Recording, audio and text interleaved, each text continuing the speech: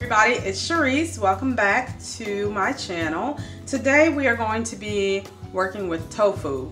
We have a tofu press, and if you're like a lot of us, you try to get the water out of the tofu so that your tofu will feel a little bit firmer, and it still just does not cook up well. So I did invest in getting me a tofu press. It is the Easy Tofu Press. It comes with these two plates, these brackets, and all you have to do is put your tofu in the center, and then you're going to tighten these little screws up until you get all the water out. So we're going to go ahead and I'm going to show you how to do that. Alright, this is the brand tofu that I'm using. It is the Trader Joe's Organic Firm Tofu. And I am going to go ahead and cut it open.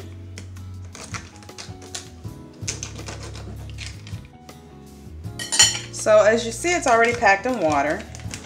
And I'm just going to go ahead and drain this water out. And I'm going to show you the other tofu that I've already done. So I'm going to show you how to get your tofu from this to this. So you can see there's a lot difference in the size. Now the first thing you want to do is get your tofu press. Again, if you have this one, I did order this off of Amazon. There is, what you cannot see on the inside, there is a rectangular shape, which is where you're going to put your tofu at. So you're going to open your tofu press as far open as you can, or as wide as you can. You're going to slide your tofu on into the center like this, and then slowly begin to turn your knobs so that they're even. And then you're going to turn your tofu lengthwise onto a plate so that you can drain it out. You can turn it, I usually do about 10 turns. I don't think it's supposed to be that way, but I try to get it drained out quickly.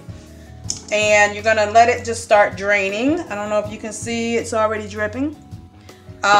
And so I'm gonna let that set for a couple of minutes, and then we'll turn it again until it's down as low as I would like it to be.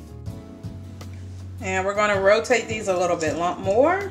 I'm doing about 10 turns again. So you can expect some cracking of the tofu. As you can see, it's beginning to get smaller. There's like a little bubble in there. That's all to be expected. You can see that it is pouring out of the tofu. And you can actually see that the liquid is coming into the plate, hopefully. Alright, so I'm going to let that set for a couple of minutes. And you can turn it every couple minutes. It doesn't have to take too long. I'm going to show you my tofu pieces that I'm going to turn those into like tofu steaks. So I just sliced it in half and then sliced it lengthwise into 4. So I'll have 8 of these. I'm going to roast them, and then hopefully I'll have some type of sauce to put on top.